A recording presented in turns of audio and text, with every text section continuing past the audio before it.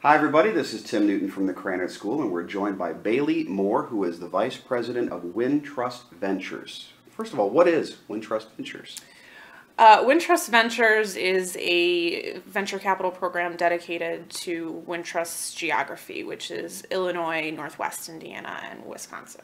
So basically, you are trying to find some entrepreneurs, in particular high-tech, or is there a particular kind of entrepreneur you're looking for? No, we're industry agnostic, so we do a lot of tech just because that's what gets funded in Chicago, but we've done a shoe company called Bucket Feet. We've done a baby clothes company called Monica and Andy. So we look at tech, we look at everything so long as it fits our basics, which is geography, post revenue. So the company has to have traction. We don't invest in ideas.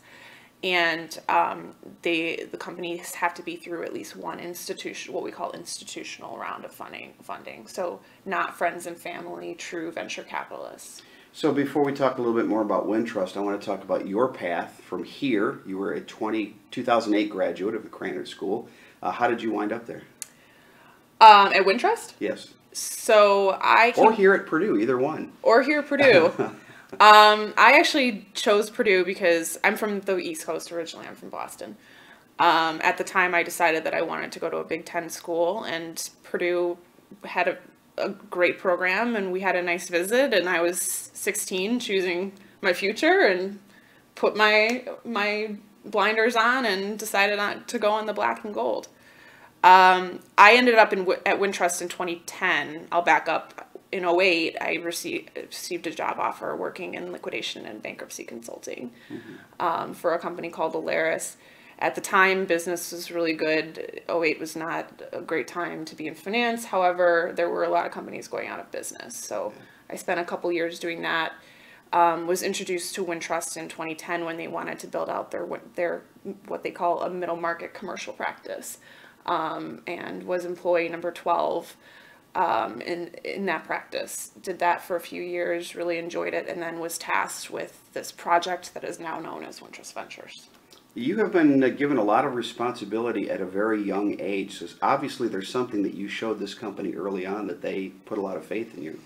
Yeah, I was able to be part of a team that built a business, and the CEO saw that and I credit Ed Waymer, our CEO, in giving me this task. He knew that he wanted to play in the high-tech venture capital space, but he didn't know how to do it.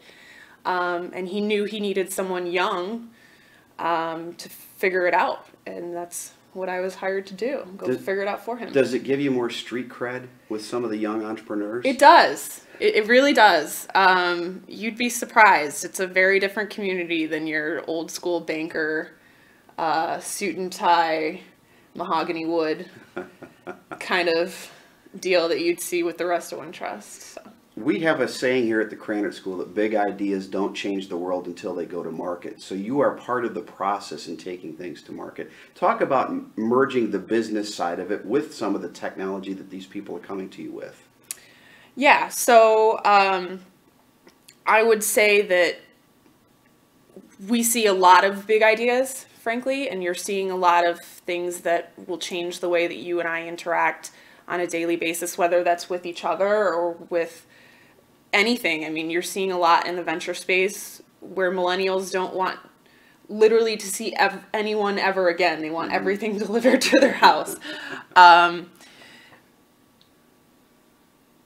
Yeah, so in terms of technology, you're seeing a lot in the healthcare space as well. There's more doctors per capita in Chicago than there is any other city in the entire United States. So you're seeing what's happening with the Affordable Care Act and hospitals having to now provide value on top of value and also aggregate all that data for the government. You're seeing a lot going on in that space. How your doctor visit goes now is very different than how it went 10 years ago. So that's a space that's being disrupted. There's a lot of big ideas in that space. There's a lot of apps out there that's not necessarily something that we get super excited about, but that's also something that gets funded that's changing the community. You have to make some pretty difficult decisions, and decisions that have potentially big ramifications for your company. How much is gut? How much is mind? How much is a combination of both? A lot of it's no.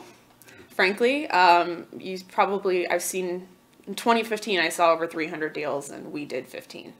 A big part of it is gut, because seed investing is really taking a look at the founder, believing that they can really execute on what they're saying they're going to do. And a lot of it's pie in the sky, right? Every founder says that all they need is 1% of $1 billion and they've got themselves a market. Really validating that and believing that the world will go that way takes a little bit of diligence, but a lot of it is, would I use this? Would my parents use this? Would my sister use this? So on the B2C stuff, a big part of it is just common sense. Yeah. Is there a trait when you have somebody sit across the table from you and they're trying to get you to get interested in and put some money behind what they're doing? Is there a trait that you see or a trait that you're looking for in that person that will give you more confidence in him or her? Groundedness. A lot of founders define success by how much money they're capable of raising. I tend to back founders that want to build a really good sustainable business that's going to be around in 10 years and not necessarily the next Snapchat. That's the commonality in all of the deals that we have, I think. And sometimes if you don't know in horse racing anything about the horse, you bet on the jockey. Do you have a lot of people coming back for second and third tries when you're looking at proposals? Yes and no. You actually see a lot of the most successful founders will build a company to XYZ level and then leave and build another company. So you see a lot of the best entrepreneurs build 2, 3, 4 companies. Typically, if I've said no in the beginning, I'm going to find a way to say no at the end. So cookies, bringing things like that, that's not. Yeah, I'm not really a sweets girl. Yeah, I understand. Yeah. You are a runner, though. I am a runner. How do you find time? Well, now I have got an associate, so I'm not as busy as I was in my Crain's interview. But weekends, nights. I used to run a lot when I was at Purdue. I loved running through campus when I was here. So. You mentioned Crain's. You were recognized by Crain's, in the top 20 in their 20s in Chicago. That's quite an accomplishment.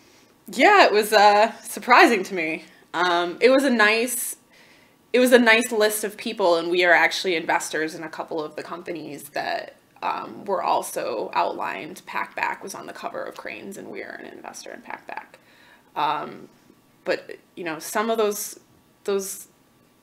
20-year-olds have done some pretty incredible things. So it was nice to be on a list amongst some really smart people.